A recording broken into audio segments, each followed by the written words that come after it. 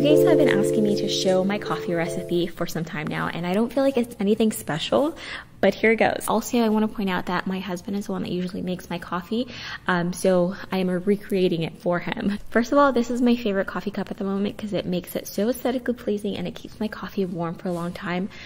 So I like my coffee with half and half, and I know my husband microwaves it for about 30 seconds so that the sugar can dissolve, and then go ahead and froth it with this little handheld frother. Even though this frother is small, it is super powerful. I mean, look how frothy that got. We drink an espresso. My favorite pod is it's like an orange color. It's called Melozio. I just find it has a very smooth flavor to it. It's my favorite. Basically, the coffee machine does all the work from here.